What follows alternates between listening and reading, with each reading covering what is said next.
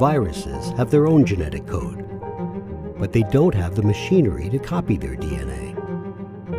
So viruses need your cell's machinery to reproduce themselves. Every cell in your body is a tiny factory, constantly making proteins. Your genetic code, or DNA, directs every activity.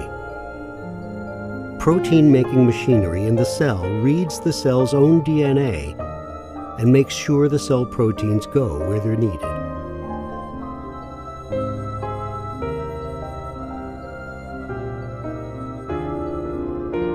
Viruses have their own genetic code, but they don't have the machinery to copy their DNA.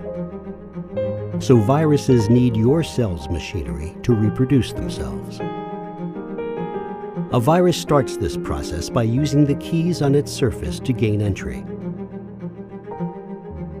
Like a Trojan horse, it enters the cell. The virus releases its own DNA into the unsuspecting cell and hijacks the protein-making machinery. Now, this vital cell function becomes an assembly line for new virus particles.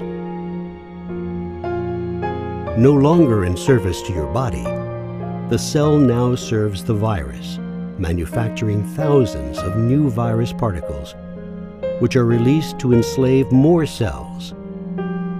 Thousands and thousands more. Every cell in your body is a tiny factory, constantly making proteins. Your genetic code, or DNA, directs every activity. Protein-making machinery in the cell reads the cell's own DNA and makes sure the cell proteins go where they're needed.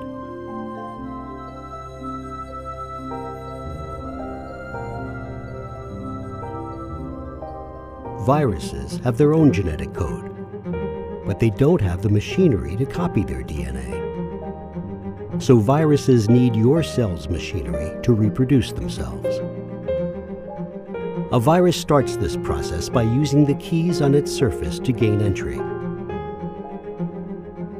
Like a Trojan horse, it enters the cell. The virus releases its own DNA into the unsuspecting cell and hijacks the protein-making machinery. Now, this vital cell function becomes an assembly line for new virus particles. No longer in service to your body, the cell now serves the virus, manufacturing thousands of new virus particles, which are released to enslave more cells. Thousands and thousands more.